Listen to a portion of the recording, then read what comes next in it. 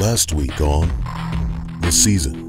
Hopefully we can get our team a bit more healthy this week and be ready for a very difficult challenge in Memphis Saturday.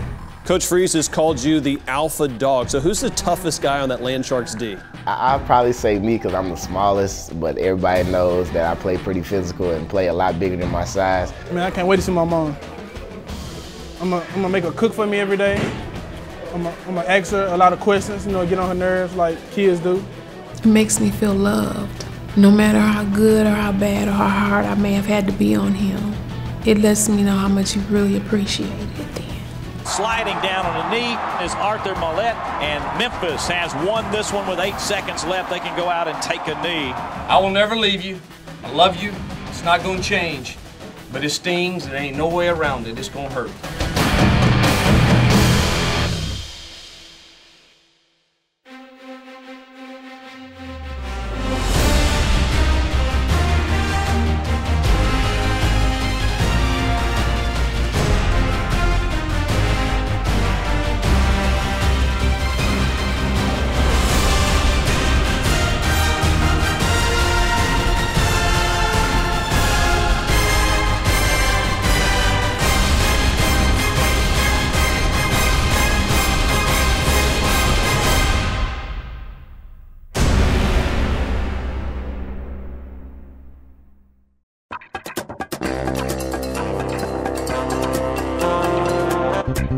Right now we're in Walmart just to grab a few things, and we're gonna have like a little special thing for you. I'm gonna show you how I prepare my meals. Hey, I'm gonna show you how to make red Kool-Aid today. Gotta get you a crock pot. I'm sorry, but if you're a college student out of crock pot, you're losing right now. Think about it. It'll cook your meal all day. All day you can take a nap, go to class, study, work out, whatever you wanna do. But when the time up, after 8 hours, your meal gonna be done. There's one more thing we gotta add to the dish to make it perfect. Your red Kool-Aid. Most people, they just grab any type of utensil, but this right here is what you call a Kool-Aid spoon, where you don't use it for anything else but to make Kool-Aid. It's very important. A lot of people don't do that. Yes, sir. The beauty of it is I already going to work. So now it's just time for me to, get out of the kitchen and head to class.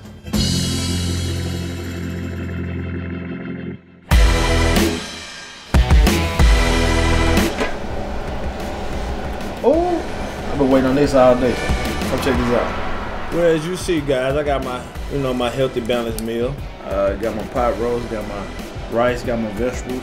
Very delicious looking, if I do say so myself. But it's fun having you guys spend time with me all day. I really enjoyed it, and I'll see you guys on Saturday.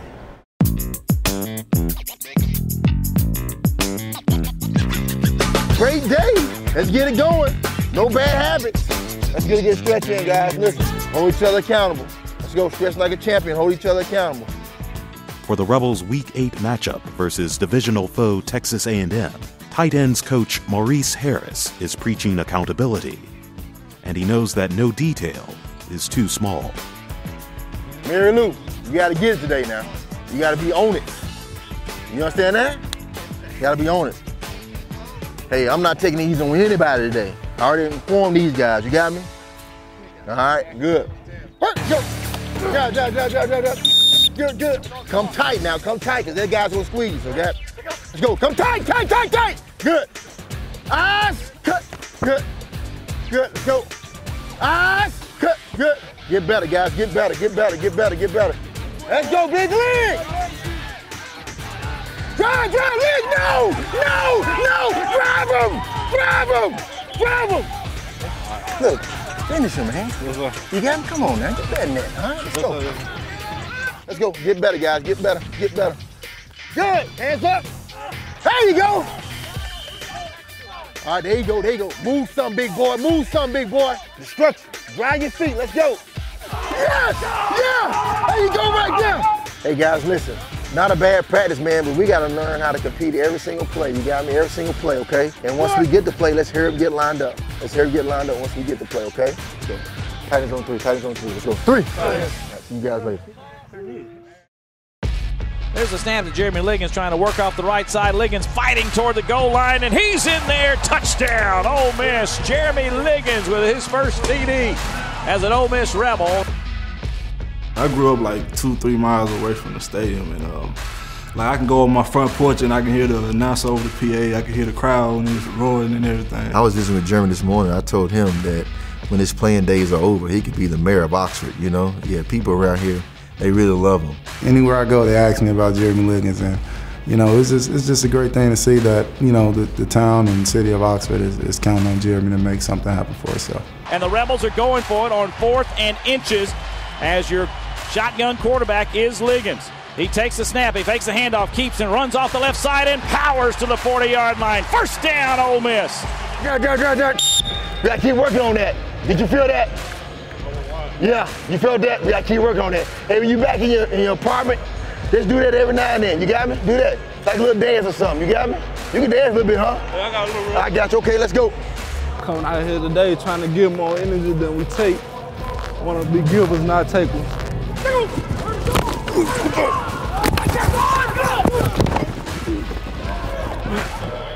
Even when we first started, we told him, look, we may end up moving you to another position depending on what's going to help be best for our football team. He said, Coach, all I want to do is help this team. So you look at he's played quarterback, he's played tight end, and he's played left tackle in the spring. And he really could play just about anything, to be honest with you. Selling out to help the team, man. Whatever I got to do to help the team win, because I know that's a bigger outlook if the team win than if I go out and score 2 or 3 touchdowns and we lose. While it's clear Jeremy Liggins' easygoing nature has made him well-liked within the Rebel locker room, his path to where he is today wasn't always so clear. When I was like 3 years old, they found blood in my urine, and so we went to the doctor, and my doctor was Dr. Sanford here in Oxford, and he actually referred me to St. Jude when I was 3. And once we got there and went through the whole process of getting into St. Jude, they diagnosed me with a Wilms tumor. It was in my left kidney. I just had to start all the way back over, man, but thank God for St. Jude. That's the reason I'm here right now. In and out of the hospital at a young age, Liggins would need to have his left kidney removed in order to save his life. Jeremy, he's the right type of person. If he has anything wrong with him, you're never going to know. He's just going to go about his business every day. Jeremy's always played with one kidney. That probably was a bigger concern to me in the beginning than it is now. You know, I know he had to overcome that. He's overcome a lot of things like that. He had it? For real? You didn't? No. Really? What? Yeah. The only reason I found out when he came over to tight end and he still had the rear protection on, I said, man, what's going on? He said, Coach, I only have one kidney. I said, oh, okay. You know, but he doesn't make excuses, you know, he makes things happen. A lot of guys always try to give me, you know, jokes and hee-hees and ha-has about it, you know, because I used to be a quarterback. And they always be like, you know, take that quarterback jacket off, you ain't the quarterback no more. But I guess a lot of people just didn't understand the reason that I was wearing it. And once I explained to them what happened, a lot of people understood. Through his hardships or difficulties, he certainly has overcome them with the right type of attitude to put others first and to be a giver and not a taker. I think I'm just like any regular person out here. I just got one kidney, that's it. So it really don't bother me at all. And Carlton Martin's in there with Nick Parker, Jeremy Liggins, the jumbo sets. The Rebels are going to try to wedge it in there. Jeremy takes the snap. He goes straight ahead over the top. He breaks the plane. Touchdown, Ole Miss. You know, what a weapon. You get in close quarters and you can slam a 300-pounder in there that's an athlete. I mean, that's just how versatile this guy really is. Go, baby. Hey, Liggs, you got that thing in me, boy. It does take a guy that has to come in and study, a guy that has to, you know, be willing to be coached. To be the best, you know, you gotta want to be the best, man. And that's kind of what I did every day. I just try to be the best I can and set my goals high and get better every day.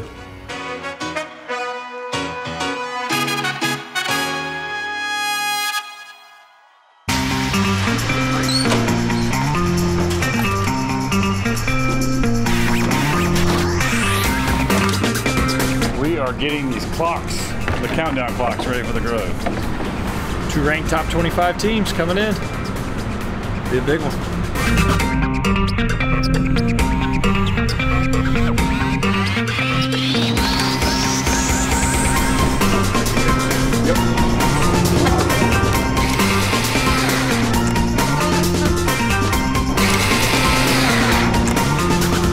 When the timer hits, the clock goes down, 7:30, everybody's gonna rush to the designated spots, areas, and they're gonna bring out the tents. It's gonna be chaos, it's gonna be crazy, it's gonna be fun.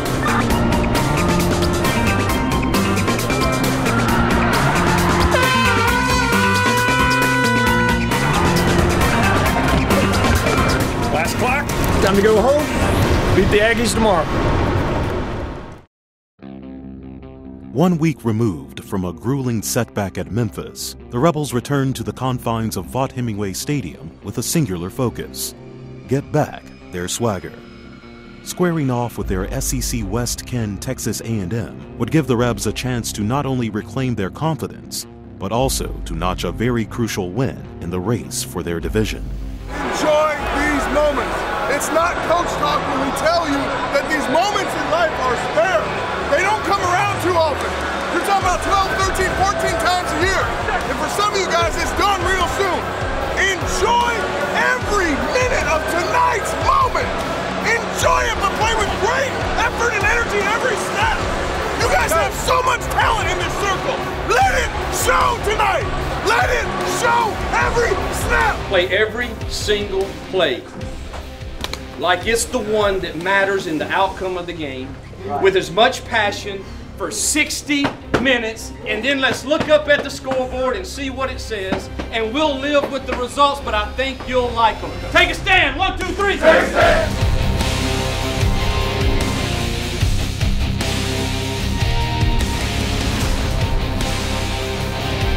To get a start on a team right away, knowing that you can move the ball, it builds confidence not only for the offense, but it carries on for the defense to turn up also. So we knew we had to go in and execute the game plan, and we did that from the start. First down, Kelly, play action pass. Chad's going deep, down the middle of the field, far side. Treadwell knocked down at the last moment. There comes a flag. He wrapped his arm around him at the 15-yard line. Okay, add 15 more. Let's go. Add 15 more. There we go. It sets the tone for the game.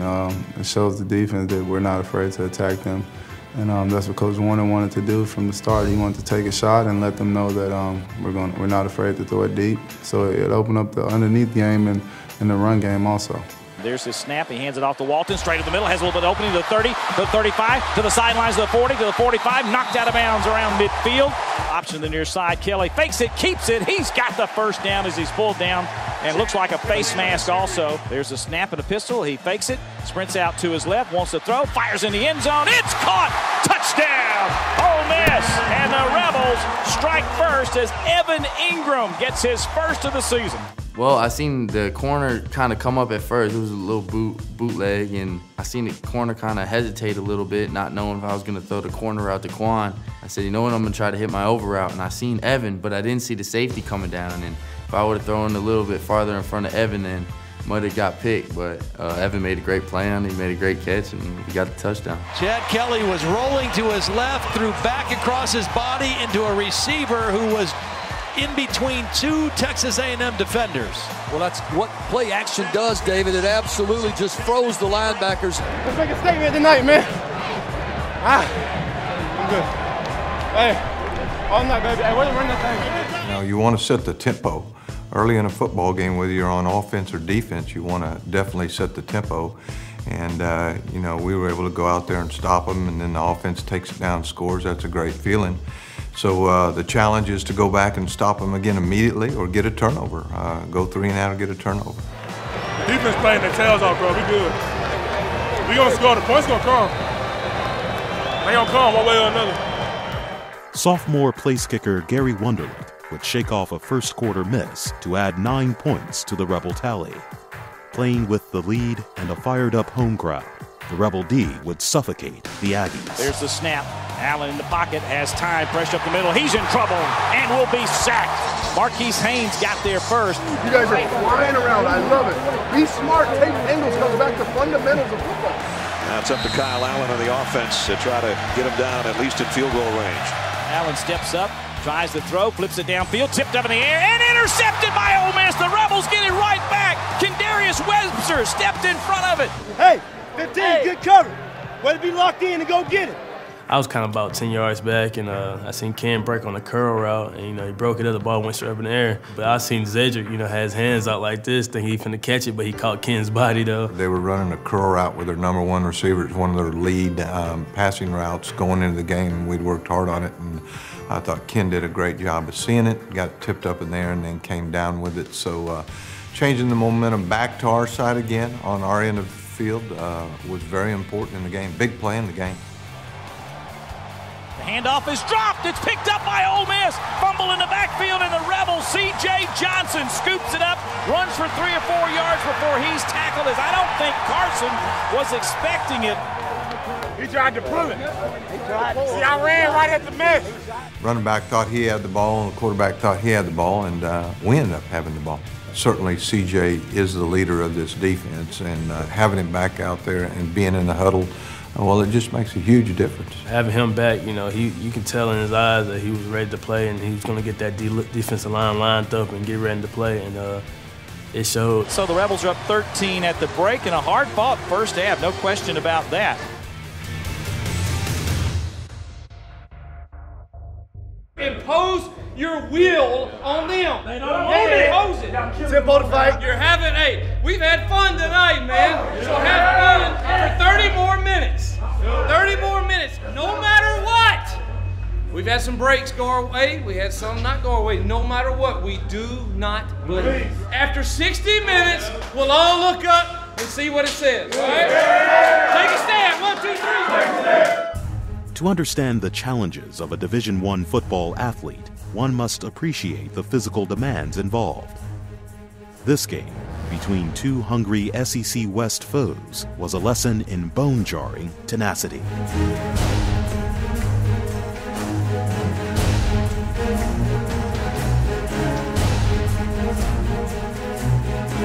The Rebel offense had found its balance on this night, setting up both the ground and pound and the aerial attack. Bootleg to the left, and Kelly's throwing deep to Treadwell's. Got him out there. He's got the catch, and he is in the end zone. Touchdown, Ole Miss. I've been telling him you can run a post. Break it, Good job, run.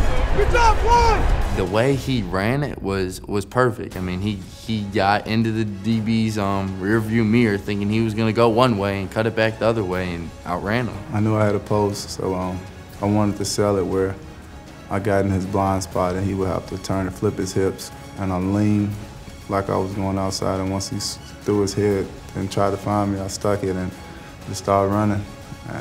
Chad let it go, and I just chased the ball down. I seen that guy flip his hips one way, and I seen Quan go the other way, and I said, all right, I'm gonna let it ride now. So I did. You know, it's hard to overcome big plays like that for the touchdown, especially when it puts you down the third touchdown.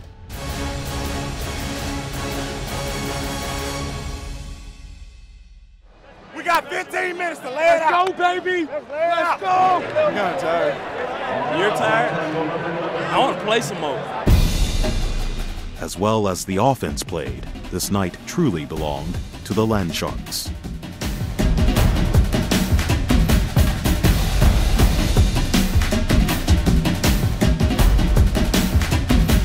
On the 49 of the Rebels, there's the handoff, and Evans is the guy that makes the tackle. Spinning close to the first down is James White. After he grabbed him, he dropped him. I thought we played with great energy and passion. Thought we executed as well as we've executed all year defensively. Take it mindful that your teammates is depending on you what to do. As long as everybody do their assigned job, can't nothing go wrong, and that's what we did. Texas A&M will go for it with 7:10 to play, trailing 23-3 by 20. There's the snap. He's going to hand it off and hit from behind. It's going to be interesting if he got enough. It was James White. This Ole Miss defense really just has continued to come up with big play after big play. We just got to keep practicing hard like we did last week, and we just can't slow down. We got to keep playing fast and physical. Can't take any days off and just stay hungry. Stay really, really hungry and understand what our main goal is. And we just have to take play by play, and everything else will work out.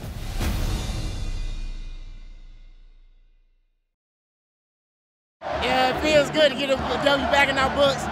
That was a good game. We played like we knew we can, and you see the outcome. So see y'all next week at Auburn. Tough week last week. We made a statement. We made our minds up that we were going to make a statement. This weekend, went hard all week, locked in, and it showed tonight. We had a lot of fun. Still a lot of things to work on, but we're going to get back on it. And our season's still the way we want it, baby. Let's get it. We have one-game seasons, and you control you. It's really that simple. Now, congratulations, you're bowl eligible. I couldn't be prouder of your defense. That was a land shark defense tonight. Extremely proud of our kids and our coaches. During adversity in life, you find out a lot about people, everyone. You find out a lot about who is really who, and that's what we challenged our kids with this week. Is man, you play out of love and passion for 60 minutes, and that will be good enough at the end of the day for us. We can look each other in the eyes and know we did it the way we're supposed to do it. Great win, great energy, great passion, great love. That's all it is. It's just straight love. Let's enjoy the rest of the season, baby. Facing adversity, it presents a man to himself. Hey, we ain't afraid to bounce back, man. Just got to stay on the grind, man. Auburn next week, man. It's time to go eat, baby. We coming. I'm just on another level as far as mindset and drive to go practice and to get the week started and learn what we got to learn and push my guys to know how I feel about this game and get them on that same level. We're not going to look for this as a revenge game. We're just going to take it one game at a time. No need to go no further than the revenge game when it's just, everybody's just here to play the game they love. You play the game you love, you can't nothing go wrong with that.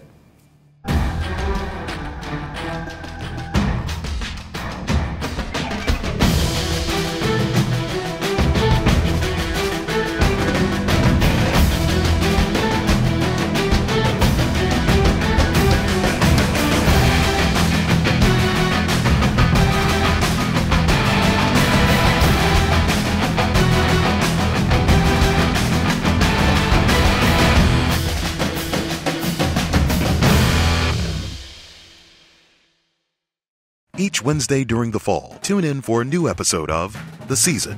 Also, don't forget to download the Rebel Rewards app for a chance to win exclusive prizes.